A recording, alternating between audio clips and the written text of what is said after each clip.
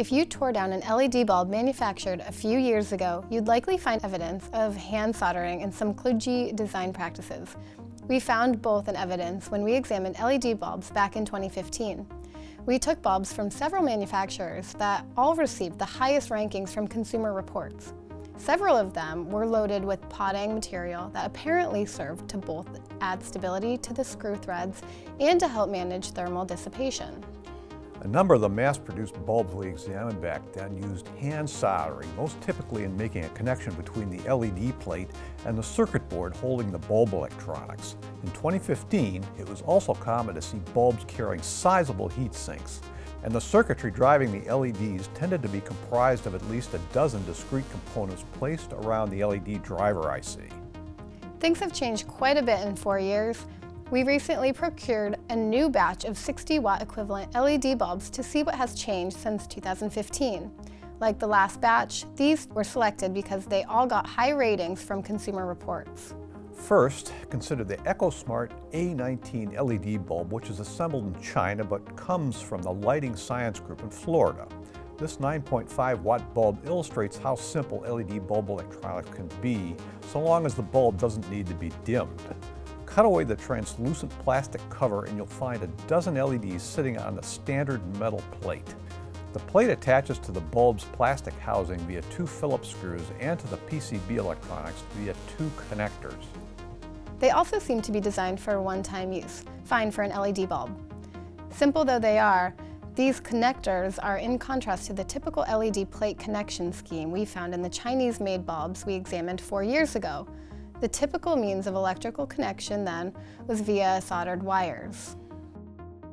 Also interesting are the methods used for connecting the electronics to the bulb base contact and the metal screw threads. A press-fit connector touches a metal post extending up from the base contact. The metal screw thread connection is via a metal strap that puts a spring load against it for contact.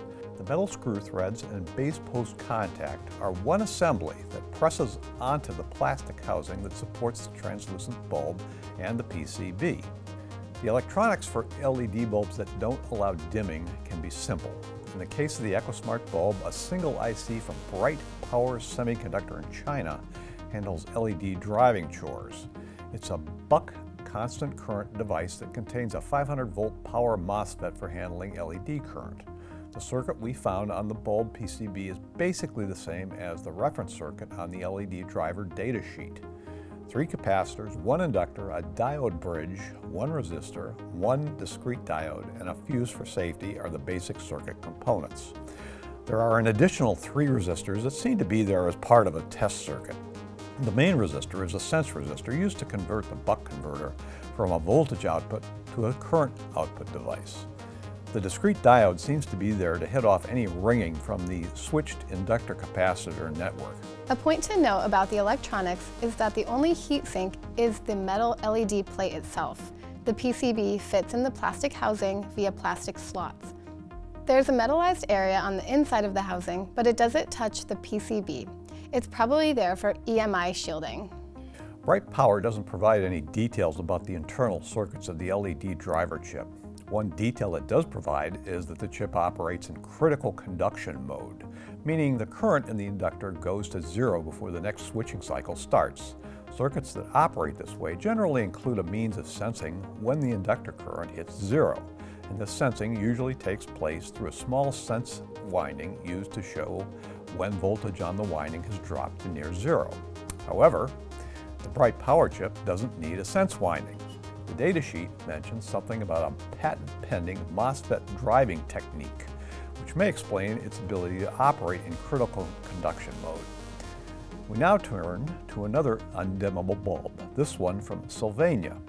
If there was a prize given for the simplest possible LED bulb, this one might be a winner. It has the fewest components we've ever seen in a bulb recommended by Consumer Reports.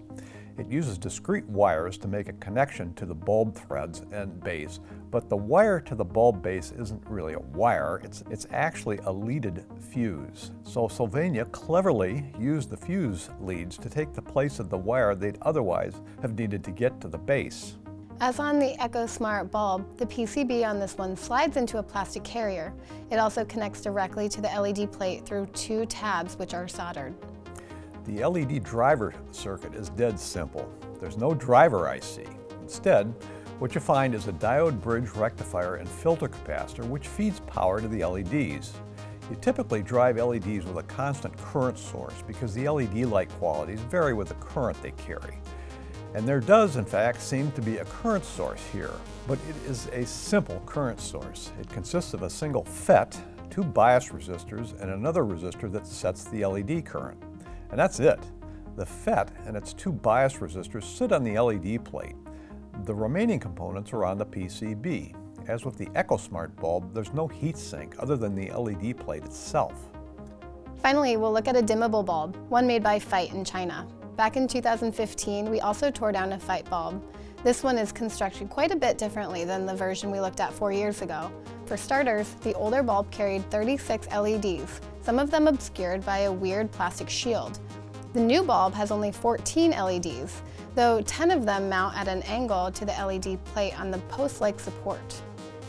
The old Fite bulb had several mechanical elements in common with the new model, including a plastic sleeve that holds the PCB and a big metal casting that seems to be a heat sink. But the old bulb loaded the PCB area with a rubber-like potting material, which also provided structural support for the metal screw threads and bulb base. On LED bulbs in 2015, it wasn't uncommon to find the metal screw threads supported mainly by the rubber-like potting material rather than by the bulb housing.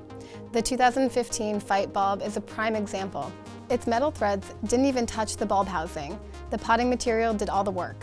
Similarly, the base contact was separate from the metal screw threads. And electrical connections to the base and to the metal screw threads were via discrete wires. The new bulb has eliminated the potting material. It uses discrete wires to make connections to the mounting base and LED plate, as did the old bulb. But the wires seem to be machine soldered, and the solder connections to the LED plate are covered with what looks like a corrosion-resistant plastic material. There are also big differences in the circuitry itself. The new bulb uses a chip from Anwell Semiconductor in Taiwan. There aren't a lot of details available about this device, other than that it's an open-loop peak current controller. The Fite bulb is dimmable, and in this instance it looks like the Anwell chip is using a filtered version of the dimmer waveform to set the dimming level, because there's no sign of a PWM circuit for dimming. Final point to note is that the Fite bulb uses a separate power FET to control the LED current, so we can surmise the Anwell chip doesn't incorporate one. All in all, there's been some progress in mechanical construction since we looked at LED bulbs 4 years ago. On the circuit side, it looks as though designers have concluded that even dimmable LED drivers don't need to be complicated. And now that we've shed some light on a new crop of LED bulbs, it's time for us to go. You can see more teardowns like this one at eeworldonline.com.